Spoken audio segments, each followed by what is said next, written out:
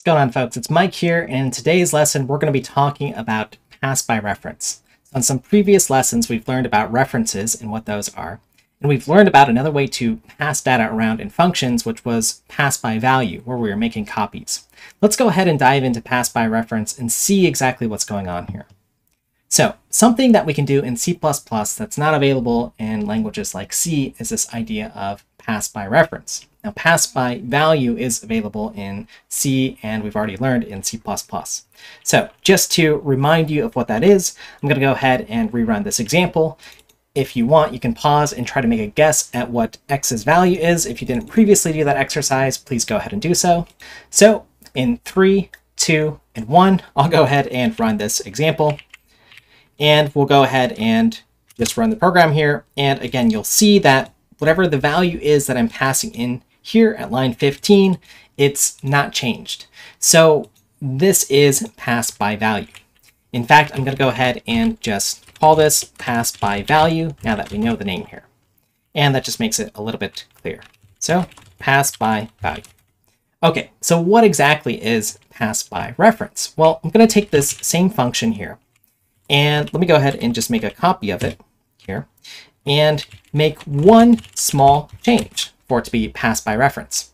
And that means annotating the type to be a reference type here. So int and then an ampersand after it. So now we're passing in a reference type, which again just means it's an alias for something that already exists, some other thing in memory. So I'll actually rename this alias, or we could do alias or reference, whatever you prefer here. So let's go ahead and update this alias here. And let's go ahead and just to make a little bit more clear, let's go ahead and actually print out the value here of our alias, or the address actually is a little bit more clear. Just so you can see again from our previous lesson where we learned about references that, well, alias's address should be the same thing as whatever we're passing in. So it should be the same as x. So if we modify it, and here's where the quiz comes in, what do you think x's value is going to be at the end of this lesson? All right, so one little fix here. Let's go ahead and just make this fit on one line and compile, see if we made any mistakes. No mistakes. And go ahead and pause this video, and then I'll reveal the answer. So in 3, 2, 1, make your predictions of what x is going to be, and enter. Well, I didn't call pass by reference, so no change there. Pass by value. So let me go ahead and just make a little change here. Pass by reference. I'll comment this one out, recompile, and now see if your prediction held. Well, this time 99999. Okay, so the actual value changed here. And if we look at the alias's address here, OX7FFE9, etc., all the way to the same, it's the same thing as X's address. Now behind the scenes, and we haven't talked about this yet, this is essentially a pointer we're passing in, which stores an address of something. So it makes sense that they would be the same here. So this checks off the first box here in our diagram. This allows us to mutate data that we pass into functions.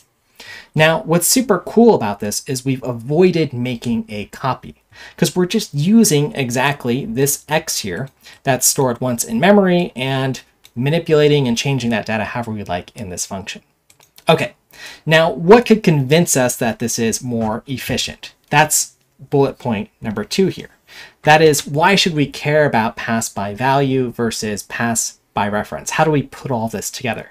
So let's go ahead and do a little experiment. And to do this experiment, I'm going to need to make it a little bit more powerful by trying to pass more data in to each of these functions just to show you how expensive a copy is. So what I'm going to go ahead and do is include a new data structure called a vector. And we'll do a lesson on vectors later on, but for now you can just think about it as an array that can resize and grow bigger. And I'm also going to want to use our algorithm library so that we can populate our vector with some interesting data.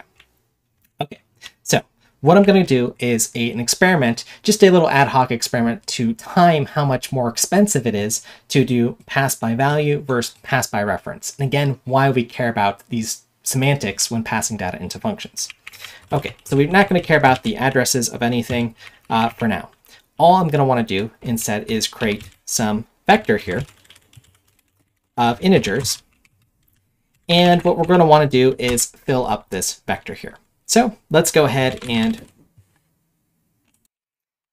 for our vector, we are going to reserve, let's say 1000 integers here, and then use our fill function to start from the beginning of our vector to the end of our vector, and just fill it with the value 1 here. Okay, now let's go ahead and change our function signatures so that they accept a vector and the data type of integers. And likewise, the same for our pass by reference, and importantly, making sure that we are passing in this vector data structure by reference here. Okay, and just for fun, let's go ahead and just try to do a little bit of work here and maybe change the first element in our vector to, say, 1 here. Okay, now I just want to make sure that this code compiles to start and fix any bugs. So first, I'm just going to call both of our functions and see if they even work here. Okay, and let me make sure I save here, compile, and let me go ahead and run. And actually, before I run, reserve will reserve or set a capacity for this vector of 1000. What I actually want to do is, let me just initiate or instantiate with, say, 1000 elements here. So let's go ahead and do that. If I run this program, it's going to call both the pass by value and pass by reference functions. Now let's go ahead and up our stakes a little bit now that I know that's compiling. Let's say that we have a data structure, this vector, again, which you can think of as an array here, and I'll draw it here. So it's just like an array here, except it's holding 1000 elements in it. So 0, 1, 2, 3, 4, etc., all the way to 1000, and let's just say to n elements here. So there's a bunch of boxes for each of the elements, storing all of our data.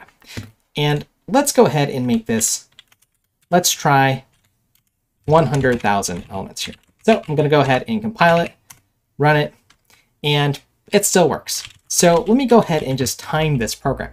So you can do this on a terminal with time, and it looks like it takes about 0.002 seconds. So not too much. So let's just keep increasing the size, make it about 10 times bigger, rerun it, 0.006, maybe times it by 10 again, run it again. And now we're starting to get some meaningful results here. So let me see if I can make this even larger here and try to run this again. And it took about half a second. Okay, so the actual time, or the real time in the real world, was about 0.6 seconds. And I wonder if I just call one of these functions, which one is taking more of the time. So I'll go ahead and comment out pass by reference. We'll have to recompile, and we'll rerun this. And that takes about 0.59 seconds to just make the copy of our vector and set one of the elements' values. And then, well, we lose that copy unless we did something interesting with it. Now let's compare that with the pass by reference example. And I'll go ahead and recompile and rerun it. And we'll see that, well, we've optimized even further here. We've saved about 0.1 seconds here from our previous example. Now let's say I want to make this even bigger here. And just to sort of annotate here, we've got about 100 million elements. So let's try if we can pass in 1 billion elements here. And actually, this might work with C++17. Just so you can kind of, you can put some underscores sometimes to make the number bigger, but anyway, you can see that this is representing 1 billion elements. Let's go ahead and compile. The C++17 doesn't really matter, but let's go ahead and see how long pass by reference takes now. And it's going, it's going, it's going. It's spending most of its time filling these elements here, and that took about 4 seconds.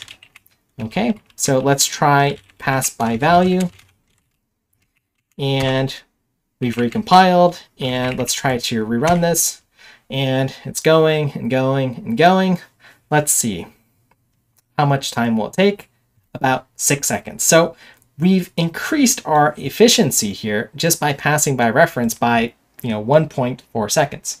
And you might say, well, Mike, that's not a big deal, but what if we're doing this in a loop over and over and over again, making these copies? So again, we can make these examples as dramatic as we want, but I think you get the idea for the efficiency from this little experiment we've run on pass by value versus pass by reference. And there's a million different things that we could do or control for in this experiment, but I just want to assure you that pass by reference is going to be more efficient if you're mutating the data and you want to keep those changes. So folks, I hope pass by reference was interesting. I hope you got a little teaser of a data structure so you can see what happens when you pass big data around to functions, how we can make it more efficient. And now you know how to use your functions in C++ to mutate the data. We'll in fact learn one other way to mutate data when we pass things into functions, but we'll have to learn about pointers before we do that, which are essentially what references are built on top of. All right, folks, so I hope this was interesting. I hope you're starting to get into the nitty-gritty of C++ and enjoying the power of the language. If you're enjoying it, go ahead and like and subscribe, and then we'll see you in the next video. We'll see you next time, folks.